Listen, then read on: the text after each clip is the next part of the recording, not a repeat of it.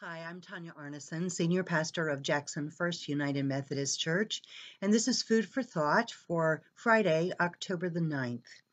During our sheltering at home time, each month during the first week of the month, I presented some devotional from Joyce Rupp's book called Fresh Bread, and this is her posting for the month of October.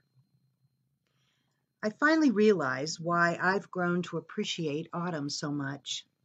It is because the trees tell me so much about life, especially the inner seasons of life.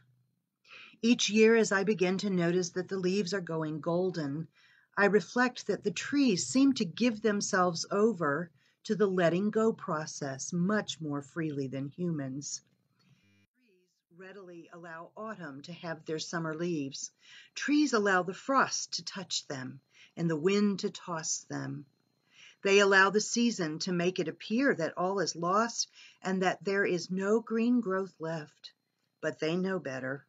For even at their most barren moment, when one can look among the branches and see scars and knot holes and the leaves once hid, the trees already show terminal buds with the secret of next spring's leafing in them. We humans have a lot to learn from autumn trees. No one of us wants to be so surrendered, so vulnerable to winter as the October trees. Yet each of us, if we are truly open to growth and change, will experience this in our inner selves. Our relationships and our experiences of life will ask us to be open, to be willing to let go in order that new growth can come. New growth means change. Trees tell us this. Life tells us this. Jesus tells us this. One of the most beautiful aspects of the incarnation is that the Son of God allowed himself to be vulnerable. He came as one of us, and he opened himself up in love to the possibility of failure, being wounded, misunderstood, and rejected, all of those things that we know as daily dyings, like those autumn leaves fast falling from trees.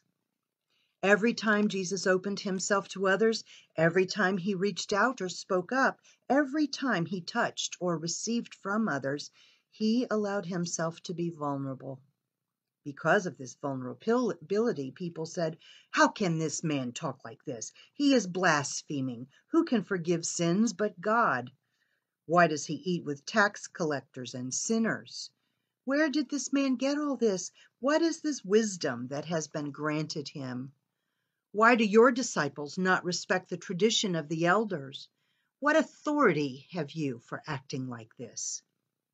Jesus continued to be vulnerable, even to death on the cross, because he knew that his life was a blessing to others. He grew ever more deeply in love with the Father, drawing strength and trust and courage from that relationship. It was his deep vulnerability that encouraged Jesus to pray, "Let your will be done, not mine, and into your hands I commit my spirit." It was this surrender that led to death and then to the tremendous new growth of resurrection. It is the faith moment that has given courage for change to all autumn hearts ever since. C.S. Lewis understands well this vulnerability of Jesus when he writes, "To love at all is to be vulnerable." Lewis cautions that the only way of being sure we will not be hurt or wounded is to give our heart to no one and never to be vulnerable. If we do this, then we lock our heart in a tomb of selfishness where it eventually becomes unbreakable, unpenetrable, irredeemable.